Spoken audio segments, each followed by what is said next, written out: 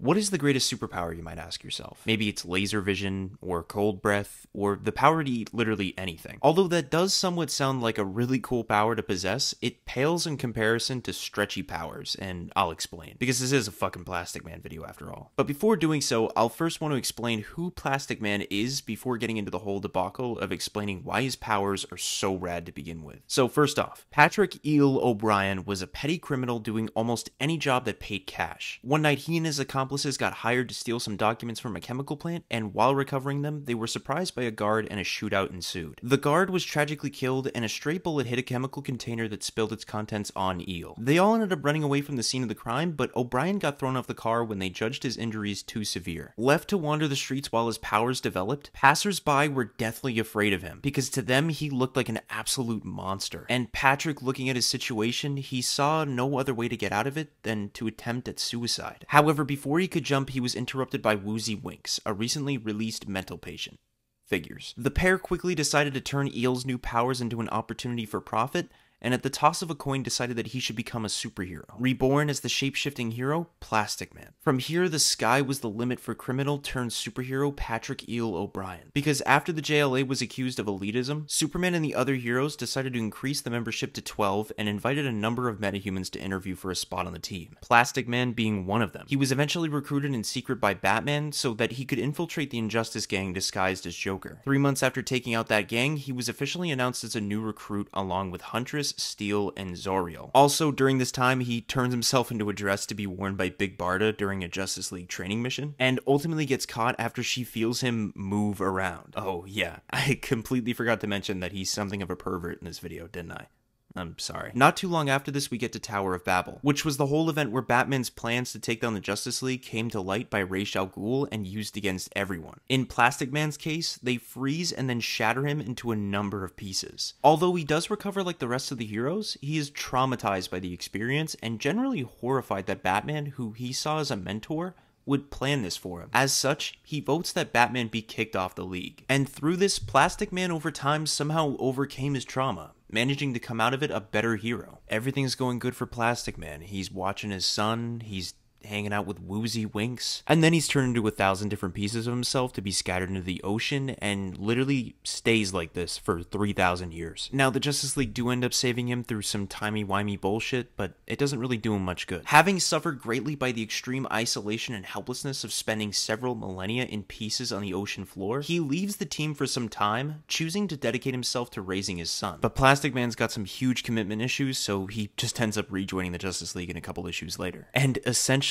almost melts alive, because after fighting a villain known as Prometheus, Plastic Man ended up getting exposed to a chemical agent that could somehow destabilize his powers. This required Plastic Man to concentrate harder on keeping his original form and caused any shapeshifting to be especially painful. And skipping ahead a bit, during the Blackest Night event, during the attack of the zombified Black Lanterns, a zombified vibe pulled Plastic Man's heart out, just as all the Black Lanterns do to absorb emotional energy to revive Necron. However, Plastic Man survives thanks to his weird physiology, which also makes his heart useless to vibe. Now, when you look back at Plastic Man's history, you can kind of tell that he's gone through it, but that he's especially durable. First, he was a mugger until getting splashed by acid to become a stretchy monstrosity, then saved by Woozy Winks to be reborn as a superhero, only to face many great hardships along the way, like getting turned into thousands of pieces for a millennia or two. Imagine the mental fortitude Plastic Man has.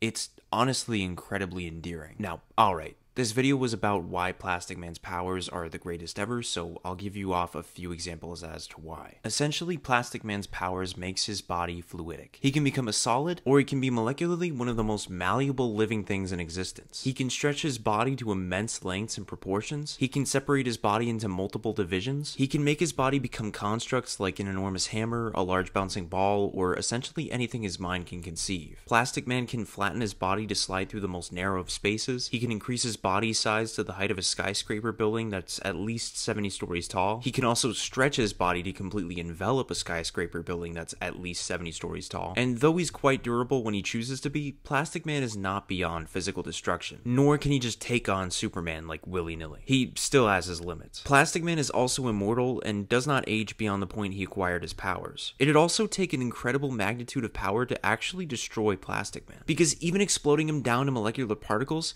it won't actually permanently destroy Plastic Man. He will just eventually gather his particles and restore himself. Plastic Man can also survive the vacuum of space, though the deep cold would freeze him. But once brought back to a normal environment, he'd be completely fine all over again. Extreme heat can also cause Plastic Man to melt, although over time he would eventually be able to restore himself once he attains normal functioning temperature. However, he can't survive things like being hurled into the sun. That's just not possible. Plastic Man can also copy the appearance of others. He can also make himself incredibly strong by manipulating his musculature and body density. Plastic Man is also quite quick and nimble, but he isn't flash fast. Whew. Those were like a million reasons as to why his powers are the greatest, even though I know someone in the comments is going to say something like, no, Mullet-Man, clearly omnipotence is the greatest power ever, and all I gotta say is shut the fuck up. Now, in plenty of stories, Plastic Man has been shown to go through the ringer, or has been shown mostly to be comic relief a lot of the time. So most people don't know that Plastic Man can be particularly deadly if he really wanted to be, and could perhaps be one of the deadliest people in the DC universe. Like this one comic where Plastic Man literally suffocates the Flash with his elasticity, or the time Plastic Man systematically released every inmate in Superman's Supermax prison just to free his son like the plastic Chad he is. And the two references I'm going to use to explain this are Deceased and Flashpoint Plastic Man, where both of them are quite honestly the most brutal and raw I've ever seen Plastic Man ever be. So first off, look at zombie Plastic Man and tell me this isn't the most horrifying thing you've ever seen. It looks straight out of some kind of mythological horror, where Plastic Man, after getting infected by the anti-life equation, became a zombie, turning into an absolute monstrosity, where he'd also turn himself into a zombified rubber moat, which killed the likes of Blue Devil, which is,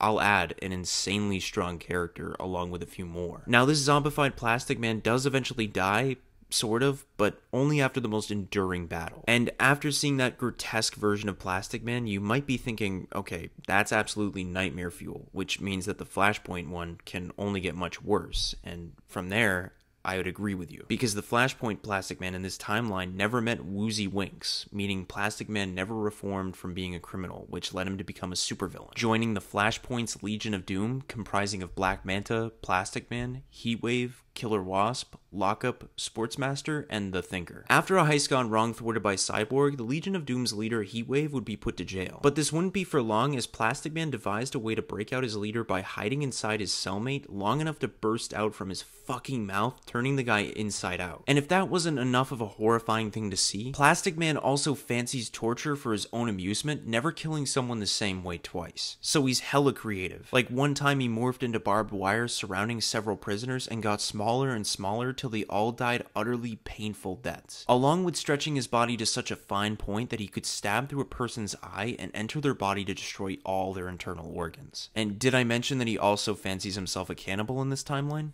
No? Well, there you go. But he's not all dark and gritty. He also comes with the occasional comic relief, only it's completely dark humor. Like one instance, a villain amongst the group says to Plastic Man that he doesn't have a heart, so Plastic Man just rips them open and takes their heart and says, "See? I do have a heart after all." Literally deranged. Now, later on in the story, Heatwave ends up double-crossing Plastic Man by burning him alive, which is a complete no-no. And after being sent back to prison after another failed attempt at a heist, Heatwave would soon learn that he shouldn't have burnt that bridge literally and metaphorically. Because as we've established, Plastic Man can pretty much heal from anything. So as Heatwave talks with his new cellmate, the man begins to convulse, screaming out in pain, as blood seeps from his eyes and mouth. As Plastic Man explodes from within the man, showing Heatwave that everyone gets what's coming to them sooner or later. And if that doesn't show you why Plastic Man's powers are not only the greatest, but also a testament to why he might be one of the most dangerous characters in the DC universe, I don't know what will. Don't forget to leave a like and subscribe, and as always, I'll catch y'all on the flip side.